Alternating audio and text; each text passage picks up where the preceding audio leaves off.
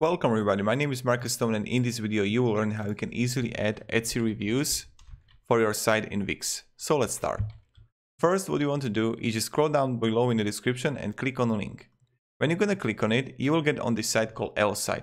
Elfsight is an amazing company with a lot of widgets, and one of them that you can use is Etsy reviews. So let's click sign up for free and just create an account here.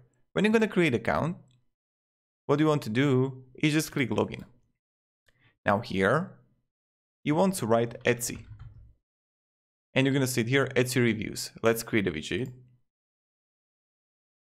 Now, you can just easily create a widget by just placing your URL here. And when you're going to have it, you got to have a layout that you can change. But let's leave it like list. And then you got a review, classic, bubble. I really like the classic one.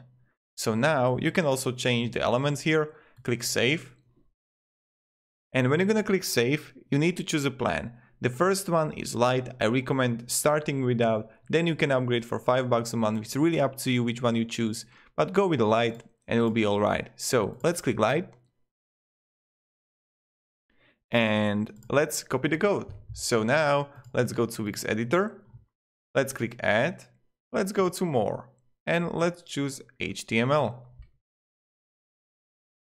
Let's go like this, let's go like this, enter the code here, apply.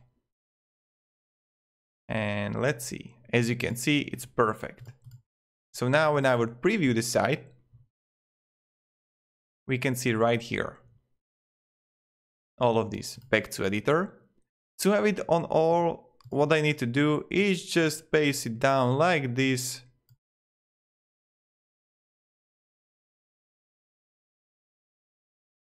But I recommend not putting so many reviews, so like 5 of them or 4 of them, and this is like perfect. But this is how you can easily add it. So what I wanted to show you also is when you're going to upgrade the plan, you can go also with all applications. That's what I honestly recommend. You can check all the apps here. There's like $15 a month, and I will show them to you. And you have many applications like Twitter feed, social share buttons, Trustpilot reviews, Pinterest, Team Showcase, so many of them. So I recommend testing it out, checking it out, choosing what you like. That's the path of how we can do it.